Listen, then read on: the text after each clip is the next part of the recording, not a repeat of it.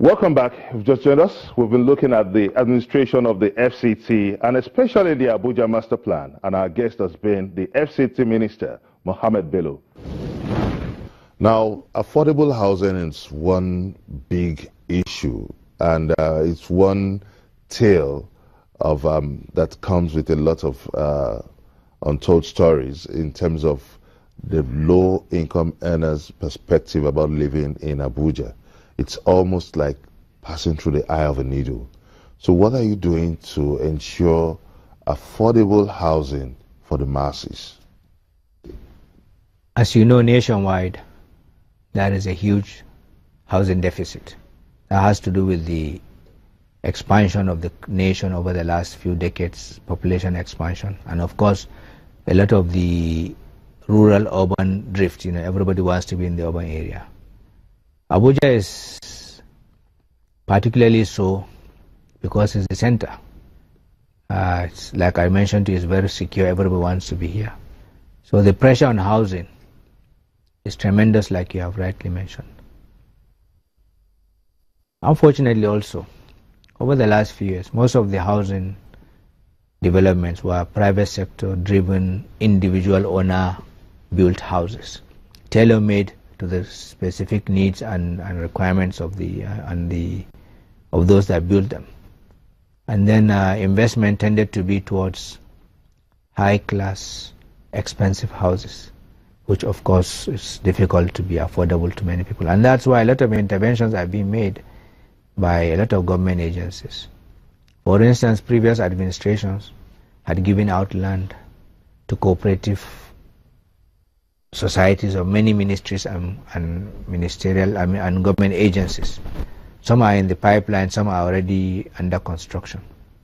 As an administration, what do? What we do is to encourage any new applicant for permit to go into mass housing or related building. We encourage them to go for the lower income group, because that's the group that really, to a large extent, has been shut out. Upper class houses, as a matter of fact, there's a glut in Abuja because so many of the houses are empty. Let's come to security now. So what are you putting in place to secure Abuja?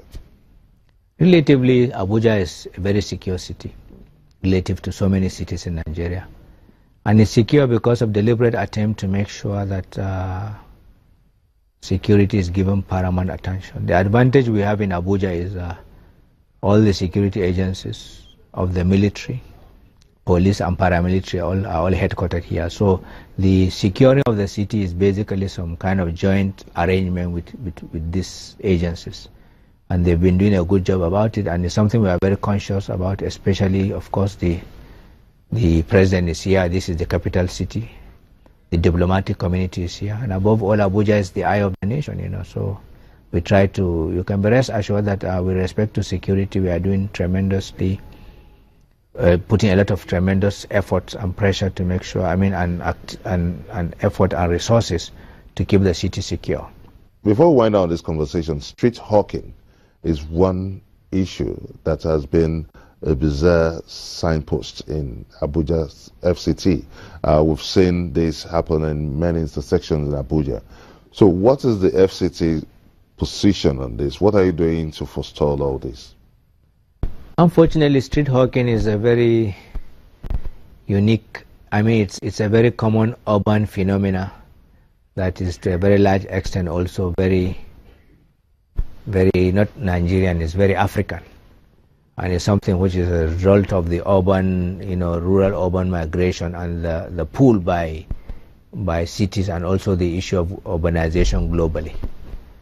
We've tried, and indeed many administrations have tried several strategies to eliminate this with some reasonable level of success.